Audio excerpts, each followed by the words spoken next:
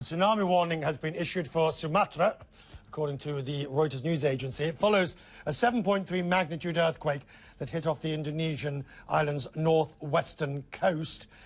Let's go to Jennifer Delgado at the World Weather Centre. So let's take this bit by bit, slowly, if we may. The earthquake, well, it was reported when, and what are we now hearing on the tsunami warning? Okay, well, I want to update you. We did get this report of the earthquake. It happened just after midnight local time. I can tell you, as I go back over to our graphic here, to give you an idea, we're talking in the northern Sumatra area.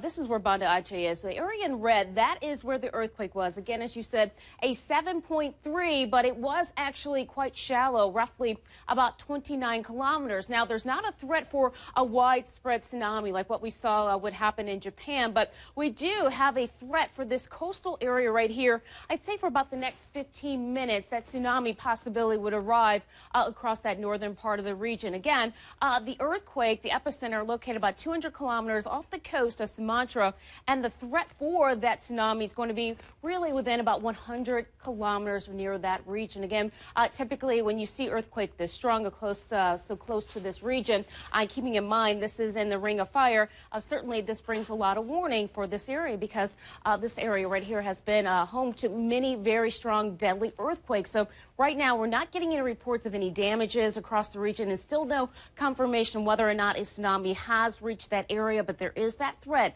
right along that coastal region as we go through about the next 15 to 20 minutes. The Pacific Tsunami Warning Center watching that, and of course we'll be following that as well.